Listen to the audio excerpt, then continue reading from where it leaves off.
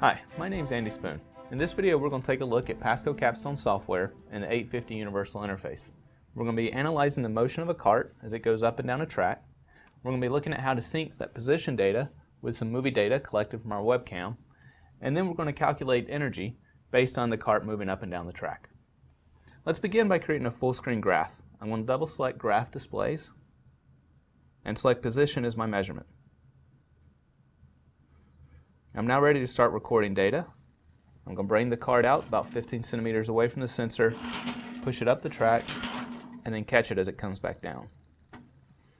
After we stop recording data, we can scale it. As you can see, we have a nice smooth curve showing the cart going up and then coming back down the track. Now let's look at how we can play back this data. I'm going to select the Playback mode button and press play. And as you can see, it will play back our data in real time.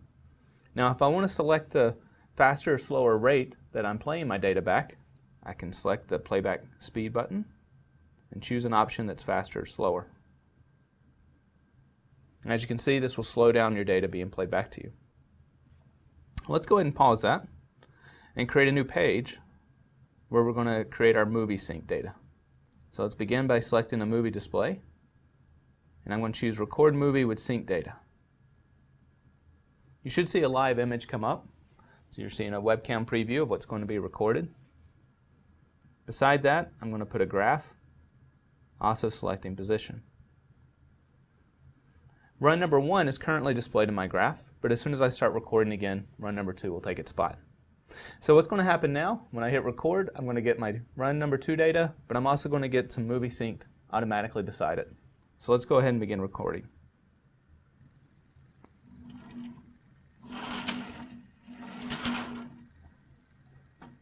We're going to stop recording, scale our data, and now we're going to go back and play it back through the same method we did in page number 1.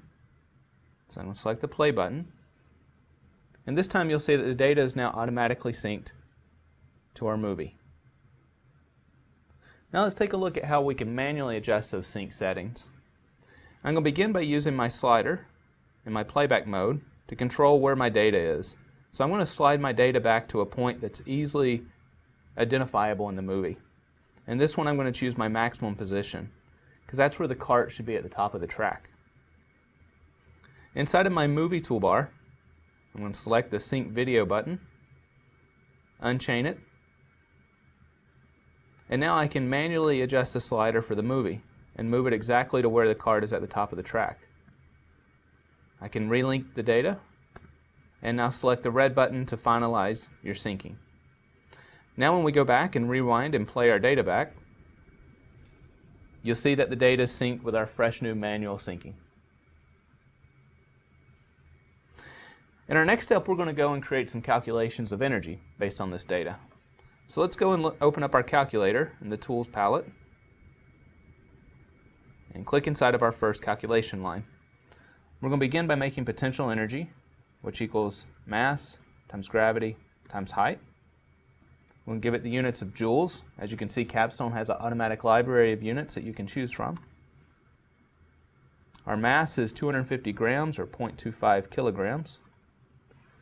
For gravity, I'm going to insert a constant from the built-in library. So I'm going to go into Insert Data, choose Constants, and select Acceleration due to gravity. And for the height, I'm going to create a new calculation nested inside of my potential energy calculation. So the height is a function of position, which I can choose from my data selection button. And it's a function of angle, which I can get from my angle indicator at the end of my track, which I have an angle of 7 degrees. So I'm going to multiply this times the sine of 7 and give it units of meters.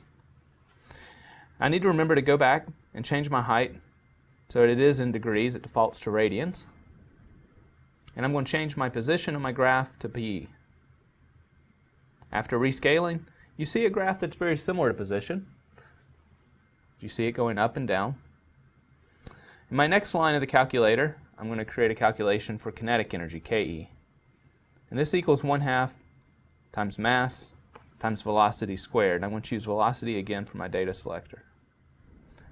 And I'm going to choose squared for my calculator buttons, also having in units of joules. To graph kinetic energy, I'm going to insert a new plot area and choose kinetic energy. Now after scaling, you see that the shape of the kinetic energy is inverted to the potential energy. So as potential energy was increasing, the kinetic energy was decreasing. Now for my final calculation, I'm going to make one for total energy, TE. And it's going to equal the sum of PE plus KE. I'm going to create one more plot area for total energy. So let's go ahead and scale our data. And I'm going to go ahead and turn off my legends. Notice we can also give our graphs titles. So I'm going to call this energy of cart moving up and down track. Let's go ahead and hide our calculator. Now we see our full page with our movie and our potential energy, kinetic energy, and total energy. This time we're going to go and play back again and see what happens playing back the movie with our new calculations. As you can see, Capstone has synced those new calculations with the movie data that we had synced prior to our graph. So everything plays back nicely matched.